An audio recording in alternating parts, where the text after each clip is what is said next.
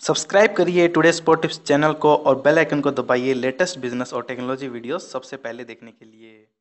नमस्कार दोस्तों, मैं कुलवंत और आप सभी का स्वागत है आपके अपने चैनल टुडे स्पॉट टिप्स पे। दोस्तों जब बात करने जा रहे हैं कि इलेक्ट्रिशियन में आईटीआई करने के लिए आपको क्या क्या करना होता है, कैसे आप आईटीआई करके अपना करियर बना सकते हैं। वैसे दोस्तों आप सबको पता होगा इलेक्ट्रिशियन का काम क्या क्या होता है, कैसे आप अपना करियर बना सकते हैं। पर लेकिन दोस्तों बताना चाहूंगा कि अगर आप अपना करियर बना जाते हैं इस लाइन के अंदर, तो दोस्तों सबसे पहले आपका इंटरेस्ट होना बहुत ज्यादा जरूरी है। इसके साथ साथ क्वालिफिकेशन की बात की जाए तो क्वालिफिकेशन में आपका 10th पास होना बहुत ज्यादा जरूरी है। और दोस्तों 10th पास के बेस पे आप इसमें इलेक्ट्रिशियन में अपना एडमिशन ले सकते हैं। इसके ड्यूरेशन की बात की जाए तो इसका 2 साल का ये कोर्स वगैरह रहता है। उसके साथ साथ दोस्तों आपको जो है गवर्नमेंट वगैरह की तरफ से स्कॉलरशिप वगैरह भी आपको मिल जाती है। तो दोस्तों इस तरह से आप इसमें कोर्स को गवर्नमेंट की हेल्प से कर सकते हैं। उसके साथ साथ दोस्तों आपको जो है अब स्कॉलरशिप की बात करें तो अलग अलग स्टेट की अलग अलग स्कॉलरशिप वगैरह का प्रावधान हो सकता है। तो दोस्तों इस तरह से आप उसका गवर्नमेंट के स्कॉलरशिप वगैरह का फायदा ले सकते हैं आईटीआई के अंदर। दोस्तों इलेक्ट्रिशियन में आईटीआई आपके लिए बेस्ट ही साबित होगी। इसके साथ साथ इलेक्ट्रिशियन के अंदर आईटीआई करने के लिए आपको 10th पास तो होना चाहिए। उसके साथ गवर्नमेंट की आप फैसिलिटीज का फायदा ले सकते हैं। और दोस्तों आपको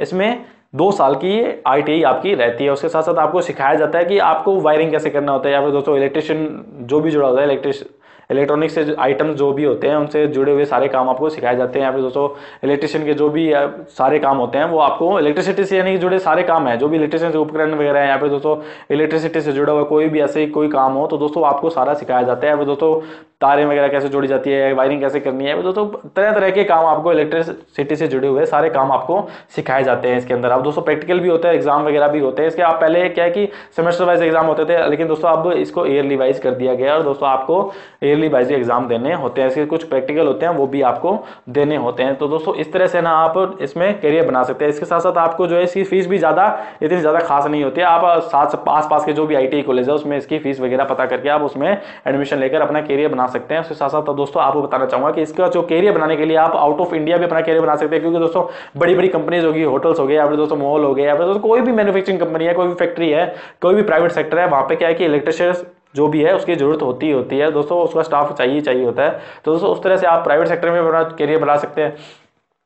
उसके साथ बात करूंगा कि गवर्नमेंट सेक्टर में भी आप अपना करियर बना सकते हैं। गवर्नमेंट सेक्टर में भी इसकी वैकेंसीज वगैरह निकलती रहती है, रिक्वायरमेंट रहती है। तो दोस्तों उसका फॉर्म वगैरह फिलअप करके आप उसमें जो भी एग्जाम वगैरह होता है उसको फाइट करके आप इंटरव्यू वगैरह देकर यानी कि दोस्तों डॉक्यूमेंटेशन वेरिफिकेशन के बाद जॉब पा सकते हैं। गवर्नमेंट जॉब पाकर उसकी फैसिलिटी यानी कि लाभ उठा सकते हैं, उसकी फैसिलिटीज वगैरह गवर्नमेंट की होती है उनका भी लाभ उठा सकते हैं। तो दोस्तों इस तरह से आप प्राइवेट सेक्टर में काम कर सकते हैं। उसके साथ साथ आप आउट ऑफ इंडिया जाकर भी अपना करियर बना सकते हैं। और दोस्तों इसके साथ साथ गवर्नमेंट जॉब का भी कर सकते हैं। इसके साथ साथ आप अपना खुद का बिजनेस भी इसमें सेटल कर सकते हैं। आप इलेक्ट्रिशियन में आपने आईटी वगैरह की है दोस्तों, आपको अच्छा खासा काम है, अच्छा खासा नॉलेज है आपके पास, अच्छा खासा थोड़ा बहुत आपने एक्सपीरियंस ले लिया इधर उधर जाकर, तो दोस्तों आप अपना बिजनेस भी सेटल कर सकते हैं। तो दोस्तों इस तरह से ना आपको फायदा ही होने वाला है इलेक्ट्रिशियन में आईटीआई करने के बाद। तो दोस्तों इसमें आप करियर अपना बना सकते हैं। उम्मीद करता हूं दोस्तों आपको वीडियो पसंद आई होगी। लाइक शेयर कमेंट करें। अगर आपने अभी तक हमारा चैनल सब्सक्राइब नहीं किया तो प्लीज चैनल सब्सक्राइब कीजिए ताकि नई वीडियोस के नोटिफिकेशन आपको मिलता रहे। तब तक के लिए दोस्तों जय हिंद, वंदे मातरम।